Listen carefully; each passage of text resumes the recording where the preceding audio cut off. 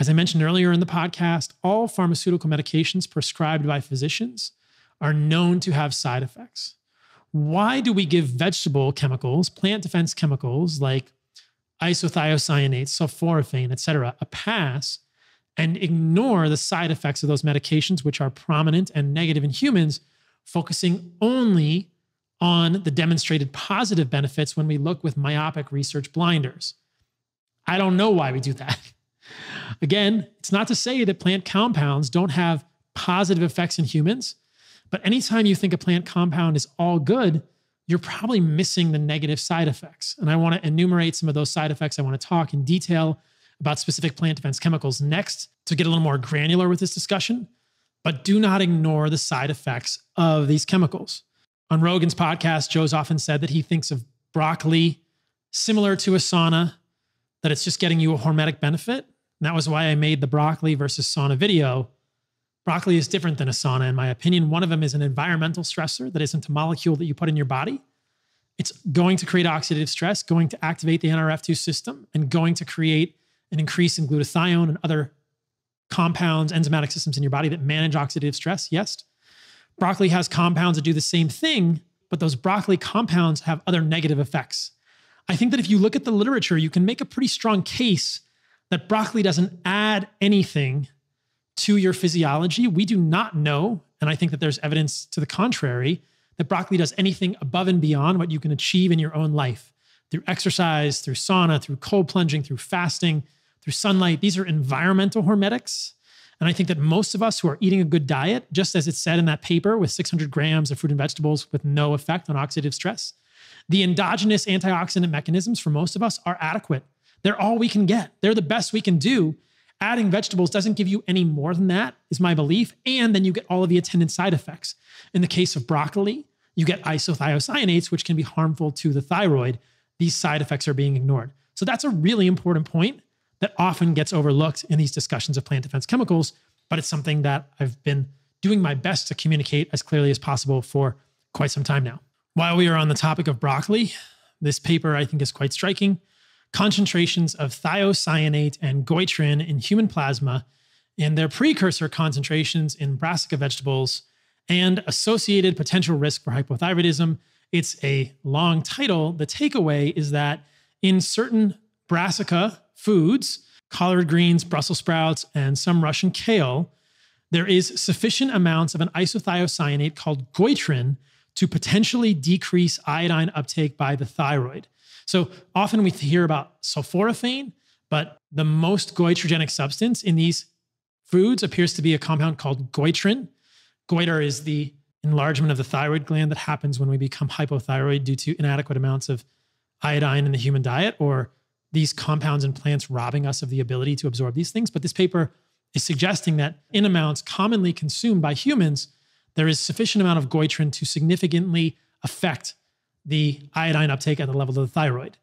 Why would you eat something with that potential if you're not getting any net benefit, if you're not getting any benefit that you can't get by living your life in other ways? This is my argument about vegetables and about plant defense chemicals. Again, I think they're harmful for humans, and I think that consistently we can see they are a net negative. What are some other types of plant defense chemicals? Well, let's talk about oxalates. Oxalates are dicarboxylic acids, often found in seeds and beans. And we know that oxalates can accumulate in the human tissue and cause problems. There is a very striking case report that has been often discussed of green smoothie cleanse causing acute oxalate nephropathy in a patient. Now, it's important to note this patient did have predisposing factors, including a remote history of a gastric bypass and recent prolonged antibiotic therapy, which may have increased her absorption of oxalates, but she was doing a green smoothie cleanse, developed end-stage renal disease from the oxalates, leading to long-term dialysis. Now, this is not going to happen to everyone who does a green smoothie cleanse. It's just to say that oxalates are real. They are present in large amounts in things like spinach and kale and turmeric and rhubarb, and they can be problematic for many people. There's a very interesting case series of autopsy that I'll show you in one moment, showing that oxalic acid oxalates are found on autopsy in many individuals in places where there's no biological role. In fact, oxalic acid oxalates are generally a waste byproduct that is excreted in the human urine There is a small amount of oxalate produced per day in the human body from breakdown of certain amino acids, but we can massively increase our intake of oxalates when we eat foods like this. This is actually a graphic from the carnivore code. You can see turmeric powder per 100 grams is super high in oxalates. Well, let's put some turmeric powder in a smoothie with some spinach. That's probably the most problematic thing for people, which is why it should always be avoided if you have oxalic acid kidney stones. My dad had an issue with that. Sorrel is another plant leaf that is commonly consumed in wilderness adventurers, but not by the rest of us. Almonds. You might add some almond milk to your smoothie, and you have turmeric powder, spinach, almond milk, and maybe let's put in some cocoa powder for good measure, and you have an oxalate bomb right there.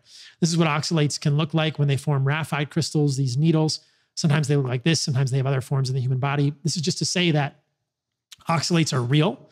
They occur in plants.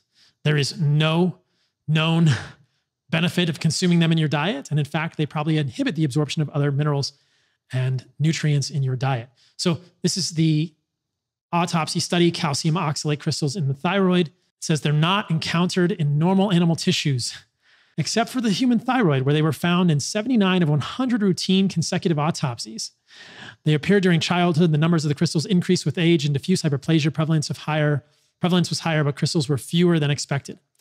Now, it's interesting that the authors believe this is normal for oxalate crystals to occur in the human thyroid. There's no physiologic reason for oxalate to be in the human thyroid that we know of. And I think this is probably just an accumulation of oxalates in the thyroid because we consume them commonly in childhood leading to adulthood, and they increase with age. So I don't know that it's necessarily normal for oxalates to be in the thyroid. Interestingly, they do note in this paper that people with Hashimoto's thyroiditis had less of the oxalate crystals, possibly due to an autoimmune reaction, clearing the thyroid crystals out. Perhaps there's some connection between oxalate crystals in the thyroid and Hashimoto's. We don't fully know, but there's no reason for oxalate crystals to be in the human thyroid. And I think this is a clear indication that they do accumulate in humans. In animal models, oxalates are also known to induce breast cancer and accumulate in breast tissue. So you can see here, we found that chronic exposure of breast epithelial cells to oxalate promotes the transformation of breast cells from normal to tumor cells, inducing the expression of a proto-oncogene as CFOS and proliferation as breast cancer cells. Furthermore, oxalate has a carcinogenic effect when injected into the mammary fat pad in mice, generating highly malignant and undifferentiated tumors with the characteristics of fibrosarcomas of the breast. And this is something that we are told is not a big deal for humans. Do we really feel safe saying that?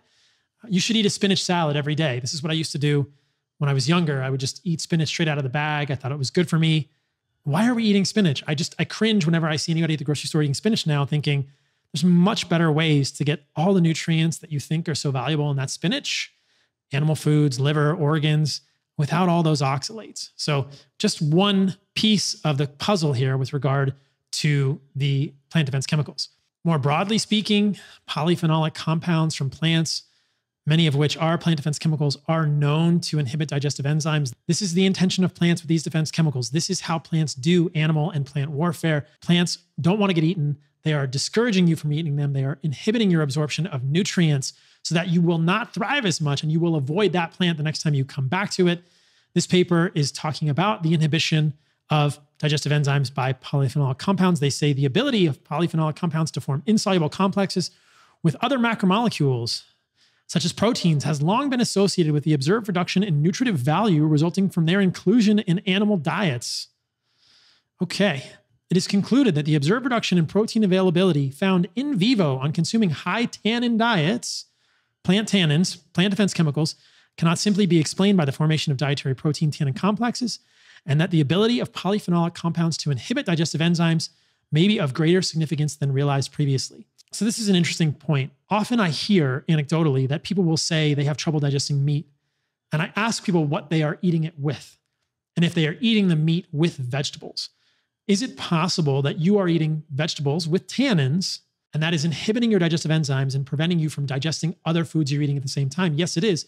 This is the deep, dark, interesting rabbit hole of plant defense chemicals that very few are willing to look at, but there's a good amount of data to suggest that these are actually negatively affecting human health.